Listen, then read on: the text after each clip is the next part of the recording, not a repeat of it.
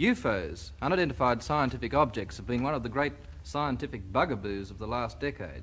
Say you've seen one and you're ridiculed, or at least that's the way it used to be. Nowadays, while there are still plenty of scoffers and jeerers, you're more likely to be listened to, and an increasing amount of scientific investigation is being conducted. In Australia at the moment is Professor James McDonald, Professor of Meteorology at the University of Arizona. Officially, he was working for the US Navy, but in his spare time he's checking many Australian reports of UFOs and comparing them with American reports. His aim is to see if the reports tally, in short, whether UFOs constitute a global phenomenon. In Melbourne, he's talking with Brian King.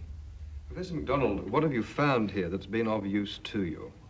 I've investigated about 50 or 60 cases since I came down to New Zealand and Australia. Extremely interesting UFO sightings. A lot of help from local investigatory groups in Sydney and Melbourne, and have found as I go through these that the type of sightings are essentially similar to those in the United States. What are the main similarities? Persons of really quite high credibility reporting unconventional objects, discs, cigar-shaped objects, frequently at very low elevation, hovering over sometimes urban areas, sometimes over cars, following cars. Same kind of public reaction, quite a strong similarity to the American reluctance to report them to official channels because of fear of ridicule.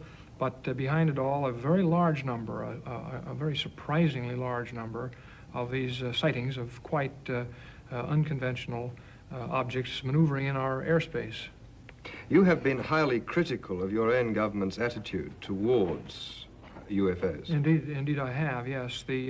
I've taken a very good look at the American official investigation program, Project Blue Book, run by the Air Force, and I have quite unequivocally described it to scientific colleagues back in the States as superficial and incompetent.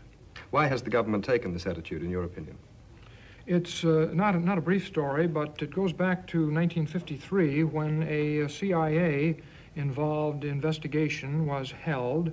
As a result of the extremely heavy wave of sightings in 1952, the CIA and Air Force became so concerned over the sheer number of reports that were tying up American intelligence channels that they wanted to get this signal out of the system, asked the Air Force, the CIA asked the Air Force for a debunking policy. The literal wording was to debunk the flying saucers, to decrease public interest in the UFOs.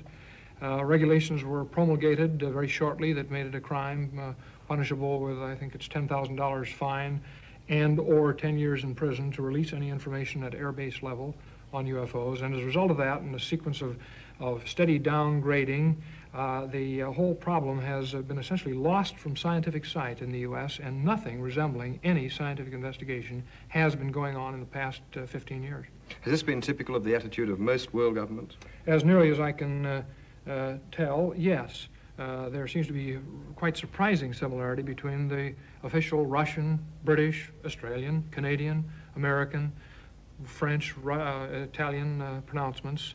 They all seem to take the view that there's nothing to it, that it's a lot of nonsense, that people see things, and that it is not a real scientific problem at all, and I most heartily disagree with that. You have been as far as the United Nations with this problem. Yes, about 2 or 3 weeks ago, on the 7th of this month, of June, nearly a month ago now, I spoke to the Outer Space Affairs Group in the United Nations, urging immediate UN action on this problem. It seems to me that the UN is one of the best places to tackle the international, the global aspects of the UFO problem, and all evidence now points to its being a truly global phenomenon. U Thant made a statement at the time. I didn't get to see U Thant. That was a busy day, June 7th. In fact, I had a date to see him at 4 o'clock, and if there was any 1 hour that was the peak of the Mideast crisis, 4 o'clock was it. So I unfortunately didn't get to see U Thant.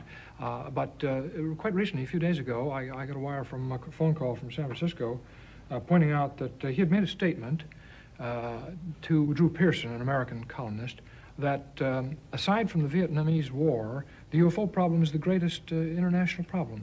And I sent him a wire strongly endorsing his position, but disagreeing with him to the extent of saying that I believe it's the most important international problem. Why?